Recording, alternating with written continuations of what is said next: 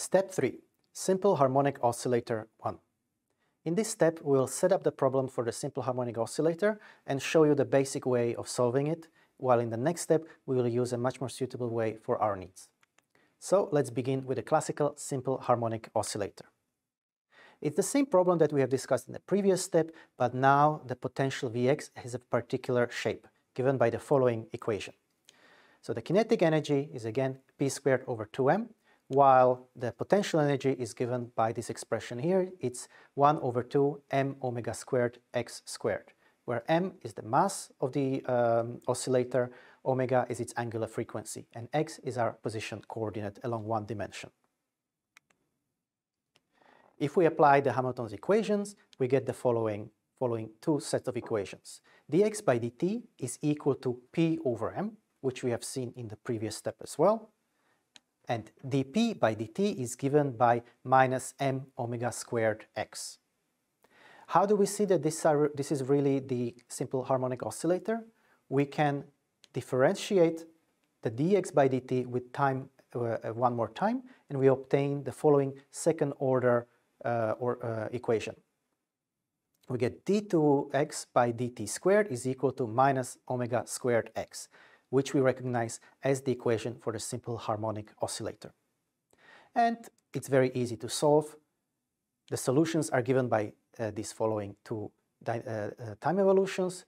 X is a function of t, given by the following expression, a cos omega t plus phi, where a is some amplitude that we can choose, and so is phi, which is just some phase.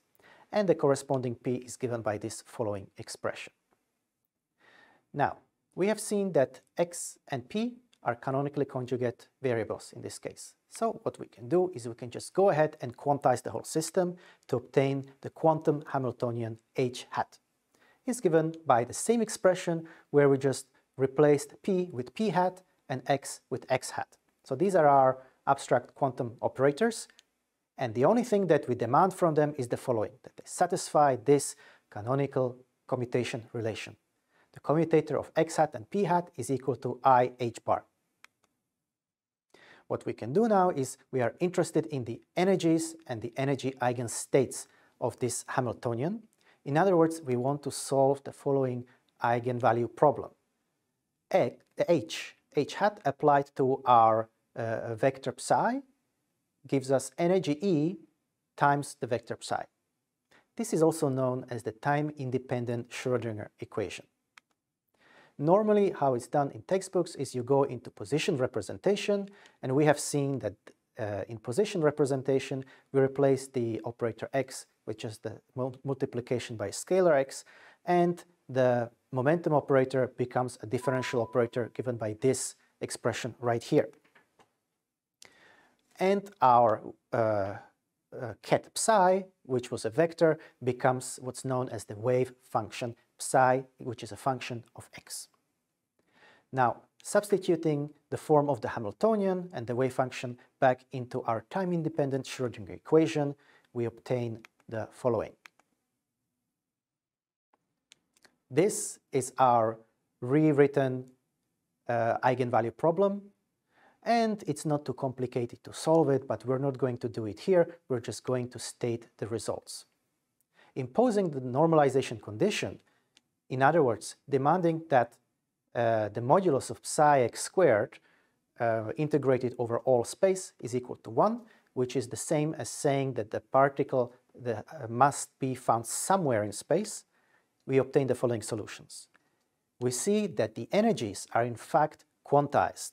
They appear as multiples of h bar omega, and the full expression for the energy of nth level is given by h bar omega times n plus a half, while the corresponding eigenfunctions are given by this expression. There is this Gaussian envelope times a Hermite polynomial of degree n. This is a pretty complicated function, and I don't expect you to just remember it. However, I expect you to remember what these functions look like. So here we have our potential, our quadratic potential for the simple harmonic oscillator Vx, and the lowest energy E0 can be found here with the corresponding wave function, which is just the Gaussian psi naught of x. If we go one energy step higher to E1, we increase the energy of the system by h bar omega, and we get the following eigenfunction given by this orange line psi 1 of x.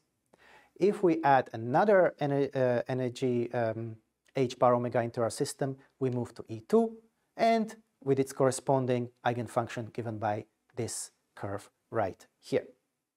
So these are the traditional solutions using the position representation for a simple harmonic oscillator. In the next step, we are going to introduce the Dirac way of solving the harmonic oscillator. And we will see that this method naturally lends itself for quantizing light as well and obtaining the solutions for the quantized electromagnetic radiation. So let's see how that works in step 4. See you there.